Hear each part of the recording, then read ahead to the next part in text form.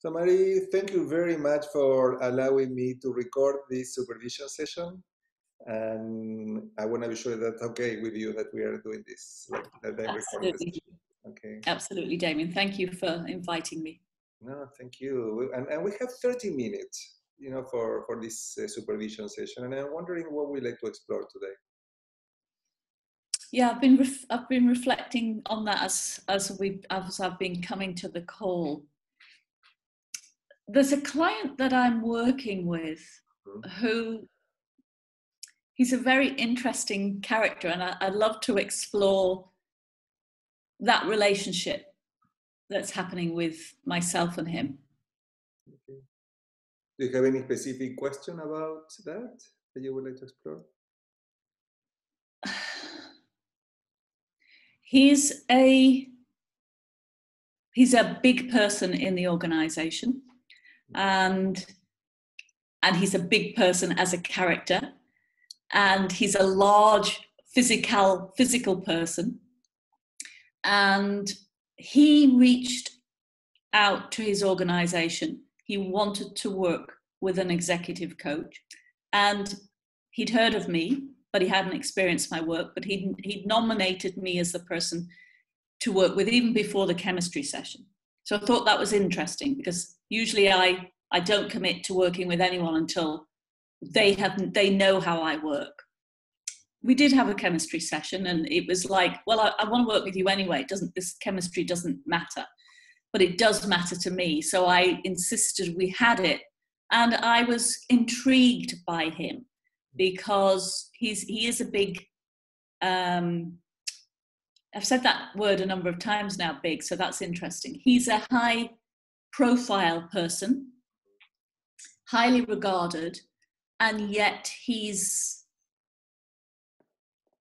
having issues with those lower down than him. People are very, very unhappy with the way he's treating those lower down than him. So when we are coaching, I notice he kind of wants to talk about all the great things he's doing with those above him. And I know my role is to help him uncover his blind spots in regards to his team below him. And I think the question is,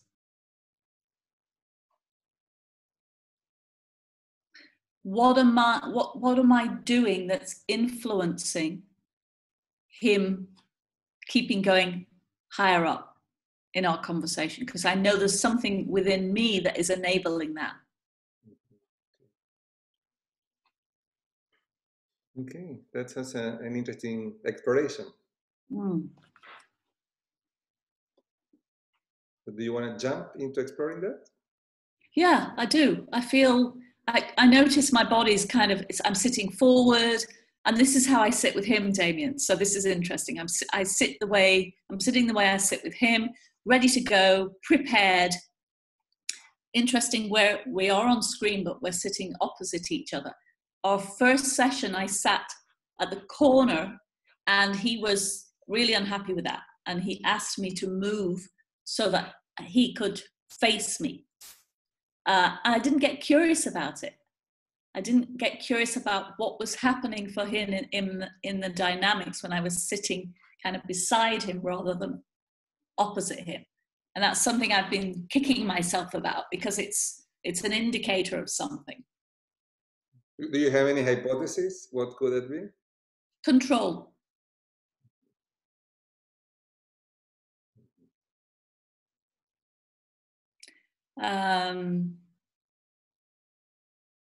Yeah, I think it's like, this is my space, don't invade it, stay on the other side of the table, and let me be in charge. And what was your reaction in your body and working with him with that? I actually, if I look at myself, what I did was, I think I deferred a little bit. I kind of noticed my head was down. I picked up my stuff and I moved across from him in a deferential kind of way. He caught me off guard. I was surprised by it.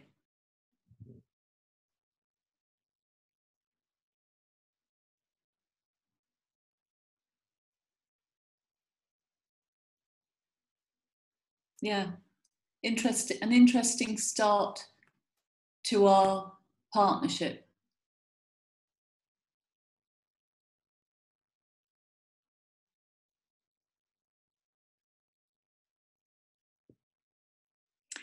And I notice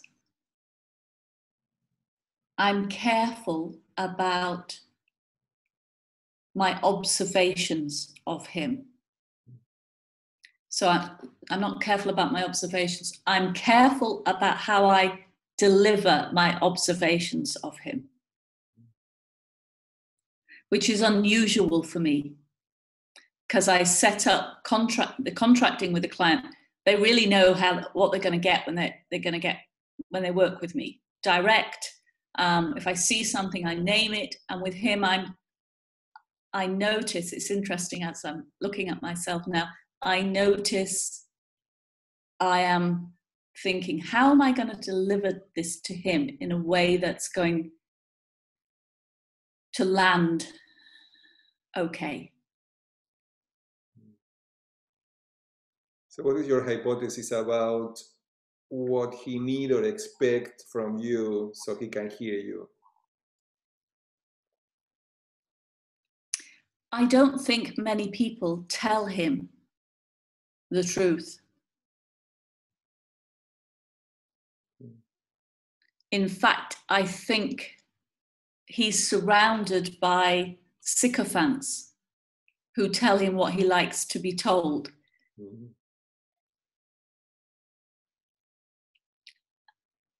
And every time I tell him something that challenges him or his perception of himself, he laughs out loud.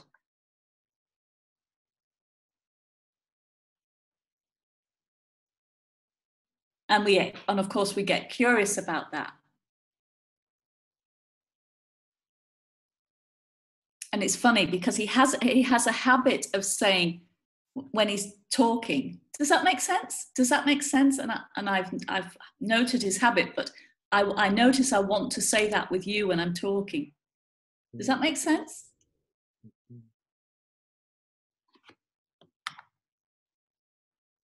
And I'm doing it now myself, so there's an interesting process happening.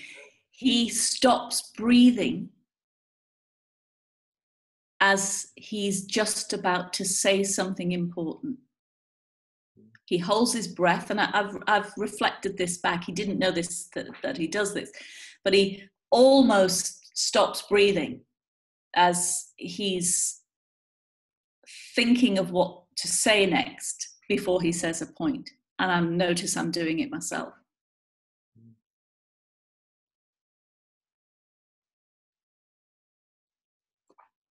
And when you notice that, what do you think can be the connection?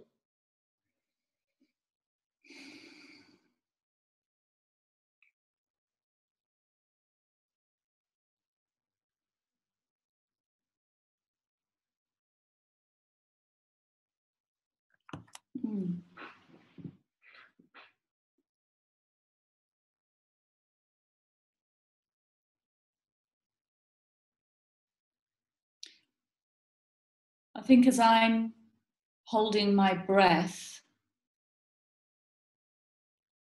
as I'm thinking about him,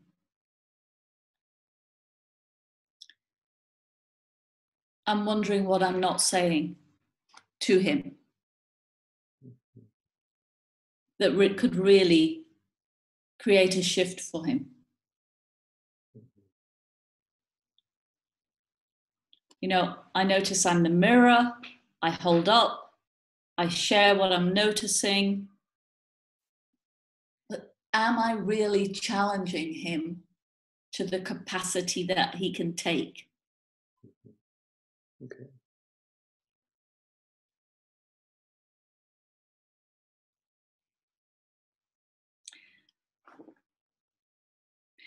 The feedback he got 360 feedback. I received the feedback. It was horrible, by the way. So I know I'm making a huge judgment, but the language that was used in the feedback regarding him was quite offensive. And as I was preparing the feedback, I'm thinking, how am I going to deliver this? This is really harsh. And I decided, with his permission, to not change any of the language that people used, but it was completely anonymous, but to keep exactly as they wrote their answers to the feedback. And I spoke it out to him as well as let him read it. And it really hurt him. So I'm wondering if I'm also feeling, I see this huge personality, and that perhaps there's a part of me that's also trying to protect him and be kind to him. But when you say that, that's what I was in my mind. This is what I was wondering, and I didn't need to ask you the question because you should ask your question yourself. Yeah. But this is what I was going, that maybe there is a part of you that want to support you, because interestingly, you use the word horrible, like in terms of the feedback he got, but you never use that word or anything related to that about what do you think about him or your relationship with him.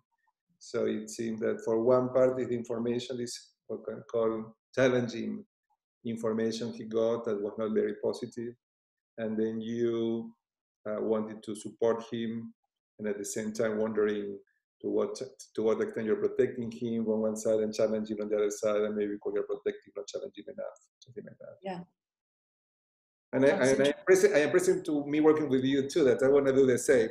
Like in some way, like I, as a supervisor with you, I wanted to support you and I wanted to protect you, and at the same time, I want to challenge you. And Yeah. And it seems here that you're really willing, open to be challenged. Are you? Yes, absolutely. That's what will help me grow, Damian. Okay, so what do you think your client will answer if you ask the same question? Exactly the same as me. He would want to be challenged. When we sat together and shared the feedback, I could tell he was physically hurt by the words. And yet he pretended he wasn't until we delved deeper. And it was such a blow to the way he believed he'd been leading. I mean, it brought out so many blind spots. But it also, and remember, that was in the initial stages of our partnerships. So it also softened my heart towards him, because I think I see him in a way that some others don't see him, or he isn't allowing others to see him in the place that I see him. I think it's his armor is definitely on, and because of our coaching relationship, the armor's he's allowed the armor to be taken off, and that potentially is me being careful about his wounds, which isn't serving him. Because I can be gentle, but I can also do it in a way that's challenging. Like, for example, Damian, if you wouldn't challenge me, I'd be disappointed.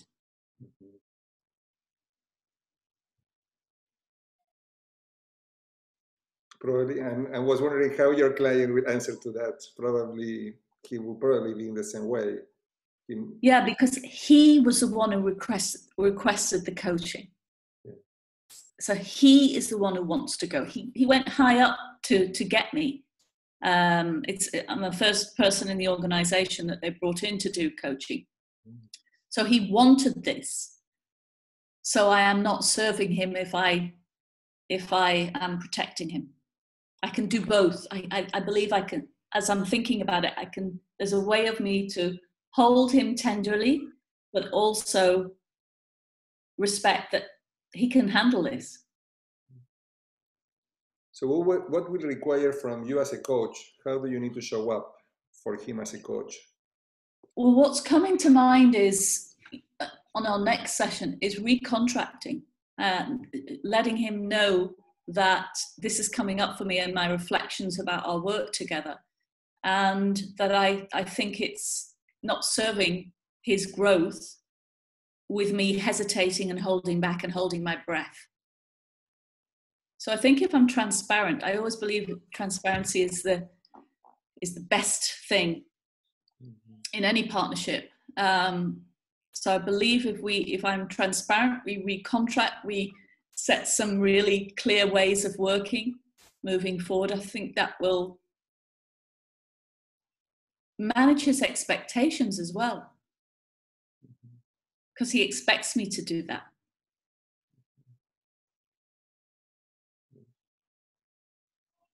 And I think his outcomes will be far greater.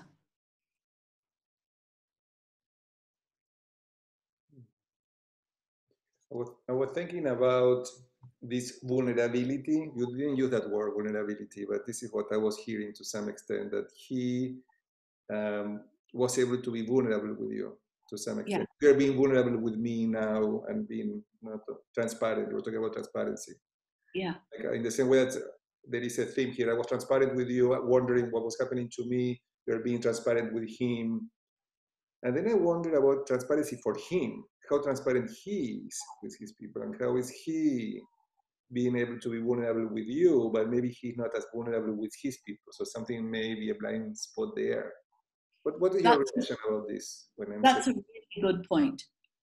So when I say for me, in our partnership, he takes his armor off. Now I've got an image of him putting it back on as he leaves the coaching and goes back into his team. Yeah. And I think the experiences of his life and the challenges of his life has taught him not to be vulnerable because it's dangerous. And I believe the team are looking for some humanness to come from him. The thing that makes us human, this vulnerability. Mm-hmm. I think that's what they're desiring. And I think that if we can bring that to the table, I think that will lead to some fantastic conversations and explorations for him on what that would mean as a leader to be courageous, to be daring.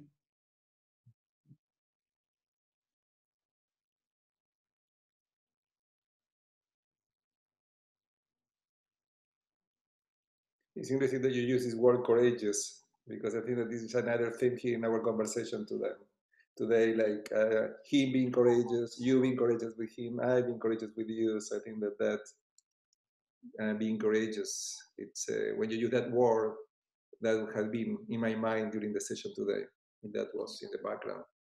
Yeah. Well, so what I'm noticing between you is your openness, between you and I is your openness, and I also feel my openness in the space between the two of us. And for me, when there's that openness and vulnerability, there's nothing you can't talk about.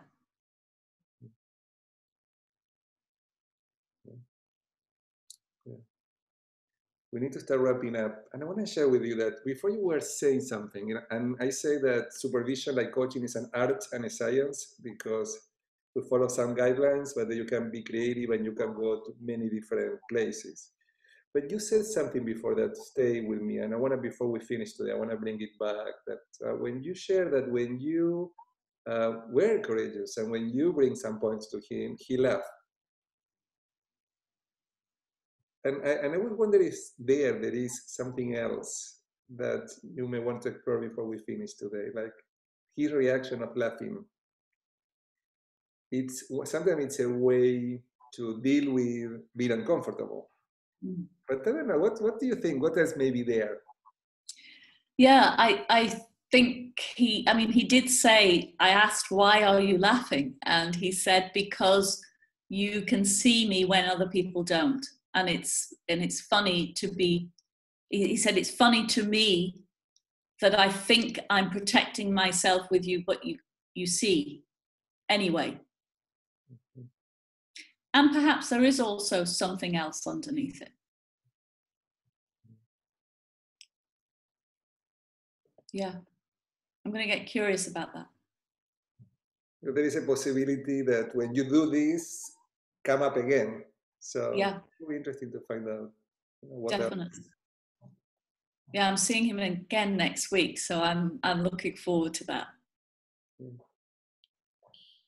For me, what I was when you said that, what came to me was like the message behind that would be something like, "You got me."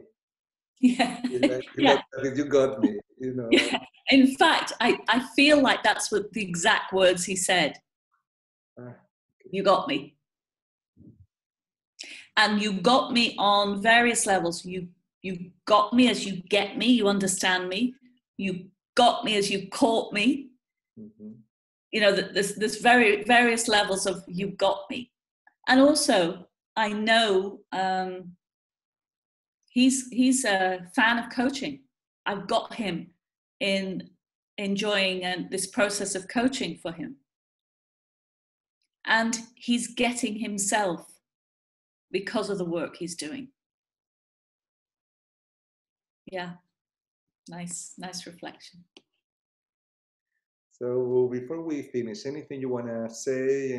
Maybe any key learnings from the conversation?